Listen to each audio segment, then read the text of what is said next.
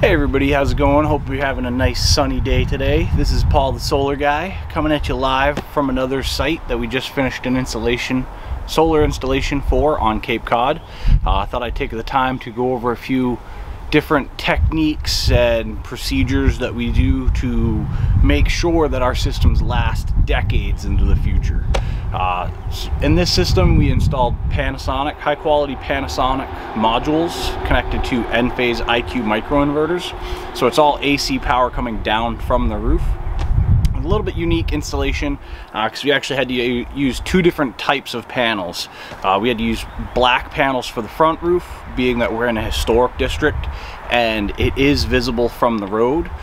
The back roof, we didn't have to use black panels, so we used white backsheet modules. A little bit more efficient. They basically don't capture as much heat and are able to convert more solar energy into electricity, which is really what we're looking for. The back of the roof is not visible from anywhere. As you can see, this is which direction the back roof faces, and it's all conservation land back here, which is awesome for these homeowners. It's a gorgeous view, nice private location, but still be able to capture solar energy and not be visible from the road majority of the system. So that's pretty much a brief overview of the system. So what we're going to do today is we're going to head up on the roof, check out the modules, the arrays, take some photos, just double check all of our connections, wiring, make sure that nothing fell down onto the roof, just button everything up. Like I said, we want this system to last decades into the future, so quality is really our priority. We focus on that to the highest extent. So like I said, in this video we're going to show you some of our techniques. Let's get it going. So first off, right before we even get off the ladder, we're going to do a check underneath the array, and we want to see daylight, no hanging wires. That's a nice good sign. So again, wire management is something that we take very seriously here at Atlas. So you can see here are a couple wire management clips.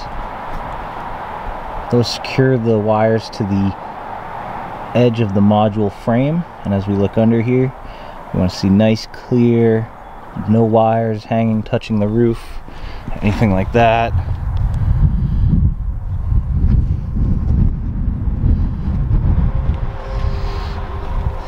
Nice hidden clamps. So majority of the clamp sits below the surface of the module. The end clamps cut flush with the edge of the module and do not protrude very far past, just enough to have the plastic clip cover the rail. And that clip, believe it or not, fun fact, is to prevent things like bees from making nests inside the rail. So that is required. It's not just for aesthetics, but basically anybody coming back to service the system. It's happened to me many times. You reach underneath the array and all of a sudden you feel a sharp stinging pain and you find a little yellow jacket nest. So that's just one of the ways to help reduce that. And that's the array on the back of the roof. Absolutely glorious spot. Nobody around. Central to everything. But that's the modules up on the roof. So here we have our system disconnect as well as a metering enclosure for the local utility. The local utility is going to put their own meter in that meter socket, and the homeowner is going to get monthly credits in the form of check or direct deposit based on how much solar power the system has made. So right now you can kind of see we have jumpers in there just so that the power will flow through the meter socket with no meter in it. I also have the equipment opened up.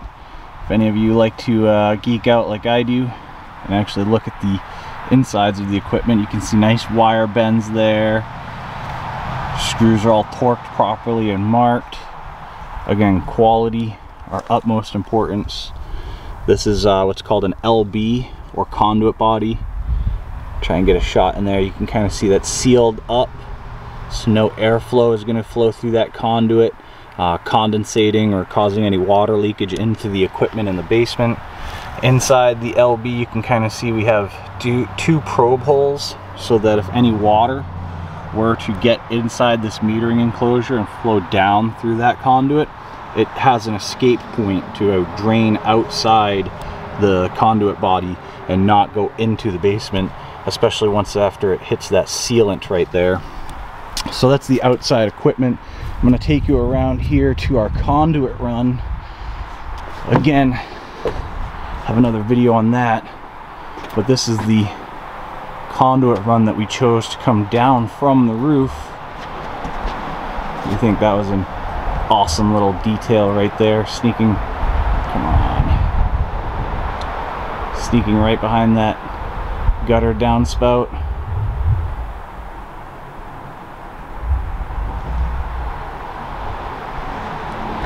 Camera's having a hard time. I need to get a better one, but.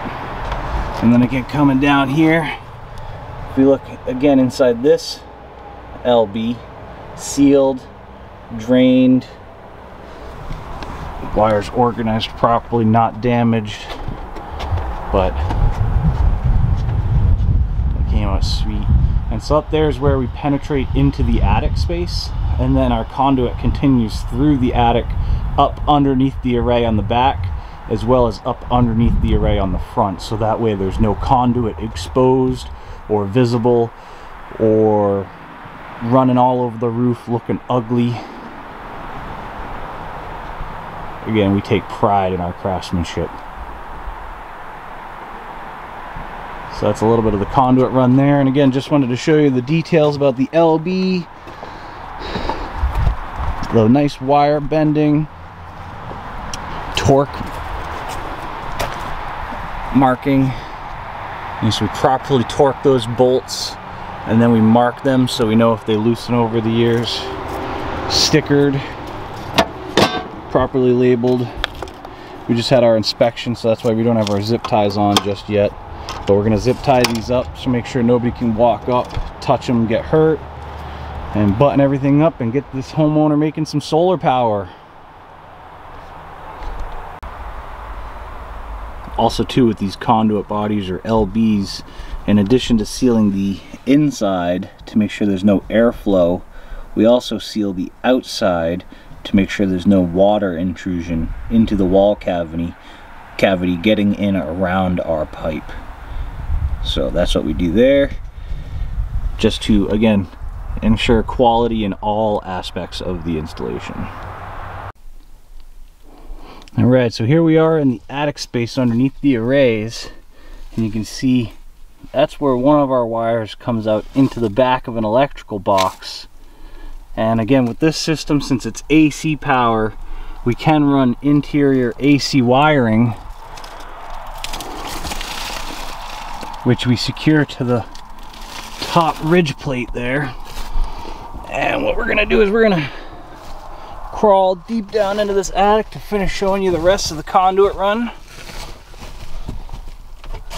Someplace that few homeowners ever really want to or need to see, but we're gonna give you the full tour. Because again, quality being our primary concern, we have no problem getting in attic spaces or doing whatever we need to make the most aesthetically pleasing, long-lasting system we can.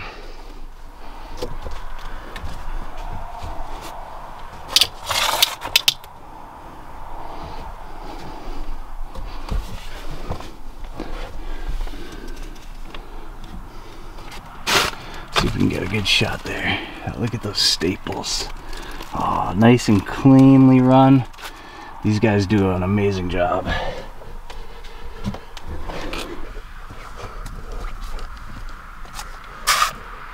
We're almost there.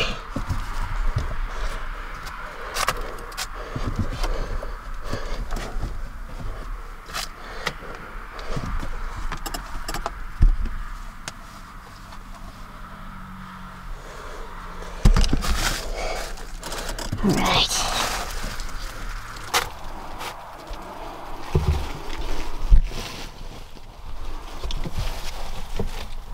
And we're here. All right, so that's where our conduit enters from the outside, and we run it as conduit the whole way until we get to our first electrical box, which you can see there. That's where we transition. We tie in one of the strings, and then we run that in parallel out to our other roof, which you can see there's our wiring.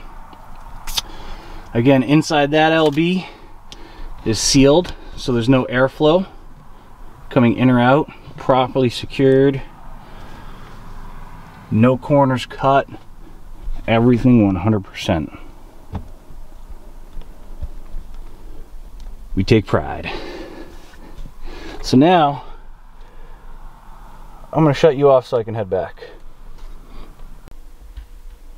Okay, so now we're down by the electrical equipment area, and if we look up here, that's where our conduit comes down from the roof throughout that LB that we looked at, and it comes down and it goes into this box here from Enphase. This is a combiner and meter enclosure built in. Those are flashing red just because I just shut it down, so now it's booting back up. So this actually combines the solar power as well as has a built-in metering device inside there. So that keeps track of how much power the system's making. What is going on? Perfect. So that keeps track of how much power the system's making as well as how much power the building is using, because we also have another set of meters in there. So the customer has an online monitoring system, so it'll actually tell them how much power came from solar and how much power came from the grid, telling them their energy independence or dependence on the grid, whatever it may be. So after the power goes through this box here, it then goes through this meter enclosure. This meter is owned by the customer. It's not required, but we install it just as a redundancy, because again, there is a metering device inside the combiner box there, but if for some reason that fails or the computer board burns out or what have you, the customer still has this meter to rely on to track the total solar production of the system. Again, there's a meter outside as well that the utility company is going to install, and they're going to give the customer credits based on the number on the outside meter. So this inside meter just kind of basically keeps the power company honest, so that way if there's ever any discrepancies over any billing or anything like that over the years, the homeowner has a reliable metering device that is electrically connected in series with the system, as opposed to an electronic monitoring device. And then going over to the electrical panel, this system, as you can see, has a generator, but the generator has its own dedicated protected loads panel. So the generator does not actually feed any power into the main electrical panel. So we can put our solar connection in here. As you can see here, this is the 200 amp main breaker. So our solar connection is going to be right here, opposite the main. So we're feeding power down through the panel, and it's going to make its way through the electrical panel. And then any extra power that the system's making more than what the house is using is just going to backflow right out through that breaker and then go out to the utility meter on the other side there. And that's what the utility will give the customer credit for based on how much power the system has made. So this is basically just a total system shutdown. This will shut down everything regarding the solar system. The one outside will also shut down everything regarding the solar system. And then the disconnects inside here are really for maintenance personnel. They will shut down portions of the system, basically half and half. We have it wired so that there's 8 modules and 8 modules. As you can see right now, the disconnects or the breakers are off except for this one. This is what's powering the monitoring device up there. But these breakers are off because we don't actually have permission to operate yet from the utility, and we need to wait for them to install a net meter. What a net meter is, it's a meter that spins forwards when you're using power and backwards when you're putting power out into the grid. So we'll go out and we'll look at that existing revenue meter now. So excuse the noise, we're right by the road here, but this is the customer's existing revenue meter. As you can see, it has stickers indicating that it has a generator on site, as well as the stickers that we've added indicating that it has solar on site, as well as where the disconnecting means is for the solar. So this meter will end up getting replaced with a net meter, which is going to look exactly the same, except it'll have a little red sticker here that says net. And what that will do is it will spin forwards when the power is being pulled from the grid into the building, and it'll spin backwards when the power is being put into the grid from the building. So right now, this meter only spins one way. It only spins forward, no matter which way the direction of the power flows. So if we were to leave the system on, big truck going by. So if we were to leave the system on, any power going into the grid would spin this meter forwards. So that means the power company will bill the customer for whatever power the customer gives the utility. So that's why we have to leave the system off until this meter's changed and the utility says, hey, you can go ahead and turn it on. Because if we leave it on, it will just cost the customer money rather than benefiting them and giving them money off of their electric bill.